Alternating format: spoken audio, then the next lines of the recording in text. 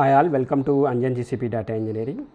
In this video, we are going to see how to automate snapshotting or backing up data of a specific Google Cloud project's IAM roles or permissions. Okay. So, in this video, we will see required Python APIs which would help us to get this information from IAM Python client libraries. Okay. And also we will use cloud function as our execution environment, which would help us to add snapshot time. Okay, and then we'll use Bigquery to store these snapshots, okay, on periodic basis. Okay, and also we will see how we can use cloud scheduler to schedule this entire process. Okay, in one of our previous videos we have explained a similar concept. Okay, this is the video. Okay, but here it was more of change data capture, but here it is a snapshotting or taking complete backup of IAM roles at project level. Okay, I would strongly recommend you to go through this video. This would definitely help you to understand what are the different ways we can capture the changes, okay, done to IAM roles and responsibility. Here we are going to see taking complete backup of your IAM roles or snapshotting of your IAM roles into a Bigquery table. Okay. Okay, if you go to our IAM console over here, you can see what are the different roles and permissions granted to individual users or groups or service accounts. Okay, now you wanted to take the backup of this entire information. Okay, then append the timestamp. Okay, you can take the snapshot based on your requirement, whether it can be a daily snapshot or weekly or monthly based on your requirement. Okay, so we'll use that related Python API to get this information. Okay, so then you will take the snapshot at different period of times based on day, week or month. Okay, and then using that Python API we are going to write logic, okay, inside a cloud function, so which would help us to get this information. Okay, and then you will append the timestamp to each snapshot. Okay, then you will write the data into Bigquery. Okay, we are going to use cloud scheduler to automate this entire process. Okay, basically cloud scheduler would trigger our cloud function on periodic basis and schedule time. Okay, so now we'll try to understand the code, okay, and also Python APIs involved in this implementation. Okay, this is the code which we are going to use. Okay, I've already written this code, okay, for our demo. So these are the different Python APIs which we are going to use. So this is the main API which would help us to get the IAM roles at the project level. Okay, so here we are going to import this particular library called discovery. Okay, so this would take certain input arguments. The important argument is cloud resource manager, and always remember the one who is going to execute this code should have the required permission, okay, to use this API, especially from the IAM point of view. Okay, so we are going to use cloud resource manager. Okay, in that case we need to have the related IAM permission. So in our case cloud function is using default compute engine service account. Okay, that service account should have the enough permission to execute this overall functionality. Okay, I hope you understood. Okay, then by using a specific method called get IAM policy. Okay, so this would take certain input arguments. So here we want IAM roles at the project level. That's where we are passing project ID as our input argument, and also we want response in a JSON format. Okay, so that's where you can even mention that format. Okay, so you would get the response in JSON format. Okay, then if required you will format it, and also for every snapshot you will have to add the snapshot time. That's where using our Python logic we are deriving a snapshot in string format, and then we are appending it in a loop for each row over here in a JSON file. Okay, and then using our project ID and also dataset ID and also table ID. So here we are passing all this information over here. So when you are creating your cloud function, you are going to define these variables as a environment variables. There you are going to provide this information: project, dataset and table. For example, tomorrow if you want to use the same function for different project and different dataset, and if you want to store this information in different table, then you can just change this environment variable through your cloud function interface so that it can be reused. Okay, so then using this information, okay, we have the JSON data, you can insert that information into a BigQuery table using this method. Okay. So, here we have defined the BigQuery client. Okay. That is where you want this library as well. Okay. Google Cloud BigQuery. Okay. Let us go to the Cloud Function environment. Okay. Now, create function.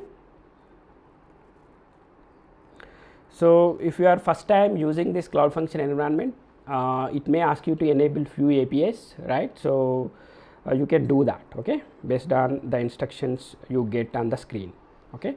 So, now let us give some name to it, Cloud Function. Okay. So, let us select the nearest region. So, using this HTTPS endpoint, we are going to trigger this function using our cloud scheduler. Okay. So, this is that URL. Okay. Now, you will have to define your environment variables for your project, dataset and BigQuery.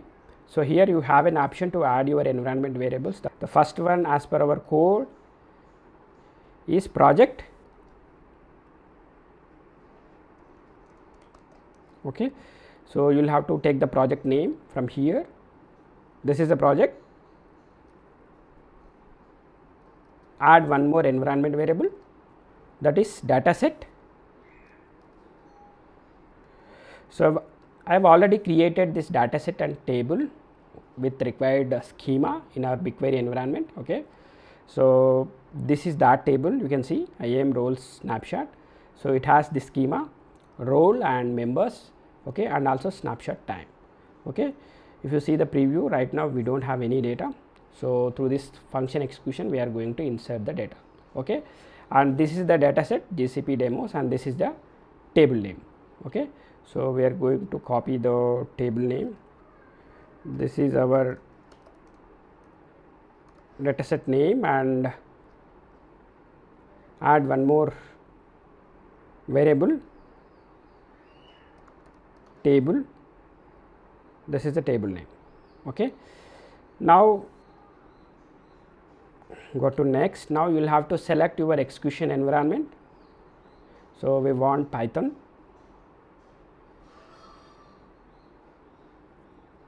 So, right. So, here you can copy paste this code. Here we are pasting this code. Okay. So, now these are the dependencies to be installed. You will have to mention that.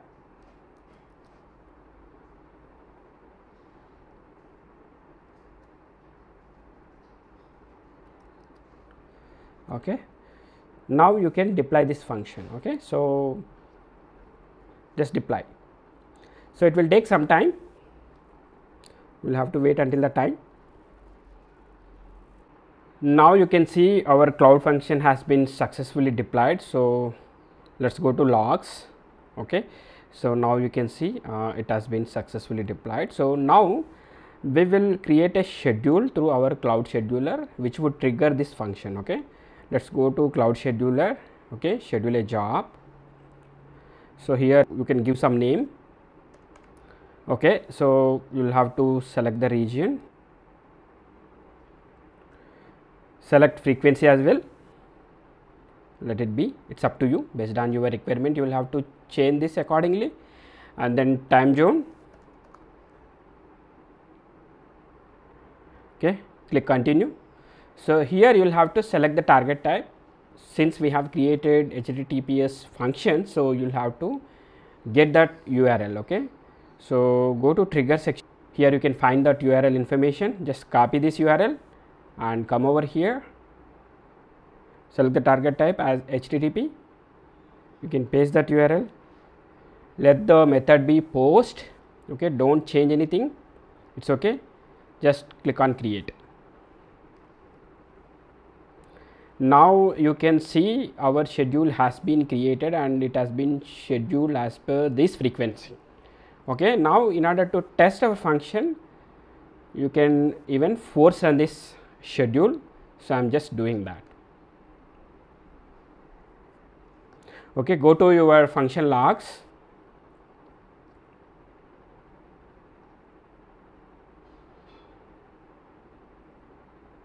Now, you can see data has been loaded successfully. That means, whatever the IAM roles we have over here should be captured into our table, Bigquery table. Now you can see your first snapshot from your IAM API. Now you can see this job is in success state. Now again we will try to re-trigger this job after you change some permissions, right? And now there is one observation, right? Now you can see there are some extra roles and permissions over here in the table. So there are some internal permission given to on specific service account, right? And Google Cloud also grants some access to a few of its managed service accounts. Okay, in that case those details are not visible over here, but here in this table, right, even you can see those details. Okay, and now what we will do, we will try to add some new user to our project, and we will see whether we have these details over here or not when you take the next snapshot. Okay, now you can see if you come to our users, especially just focus on the user over here. This is my one more user. I am going to add a new user to our project. Okay, just come over here and grant access. Okay, this is one more user. Just I am giving basic project viewer permission. Just save. Now when you take the next snapshot, you should be able to see this user is getting added to that particular snapshot or backup. Okay, so now you go and run this job once again, force run. Okay, now go to our Cloud Function logs. Now here you can see one more log entry with data has been loaded successfully. Okay, now if you go to your Bigquery environment, just refresh this table. Now you should see one more snapshot with different timestamp. Now you can see this user has been added to our snapshot. Okay, now you can see there are two different snapshots. Okay, this is 12:14. Okay, now this is 12:19. So this is how you can take the backup of your IAM roles and permissions into our Google Cloud Bigquery table, and you can use it for your further analysis. Okay, now if you see this table schema, see one of the field is repeated fields. Okay, that means it is a array, right? If you preview the data, you won't be able to see if it is an array or a normal string, but if you just verify the schema, this is an array. If there are users like service accounts or individual users or groups have been given with the same permission, you would see multiple entries over here in the form of array. So in order to unnest those columns, so you will use a specific keyword in a Bigquery. We use a unnest to basically flatten out your array elements. So we are going to use this query so we can analyze your data. So here we are trying to access, since that is an array, we are trying to access array elements using index. We use this keyword called offset to access your array elements, and now you can see the more formatted information over here. Okay, for this user we will see what are the entries we have. We should have only one entry. Okay, and now what we will do, we are going to change its permissions, and again we will see whether it is capturing the correct details or not. Go to our IAM console. Now I will change this permission from viewer to editor. Let's say save. Now again run this job. Okay, wait for some more time until this function gets executed. So now again it has been executed successfully. Go to your Bigquery table, and you should see one more snapshot. Refresh. Okay, now we have one more snapshot with different timestamp. Now using this query, we are going to see so what are the different permissions this user got over a period of time, and see in our earlier timestamp this user has viewer permission, now it got changed to editor. Okay, so this is how it will help to analyze your data, okay, for different use cases. So I hope this will help you. That's it for this video. We will meet in the next video. Thanks for watching.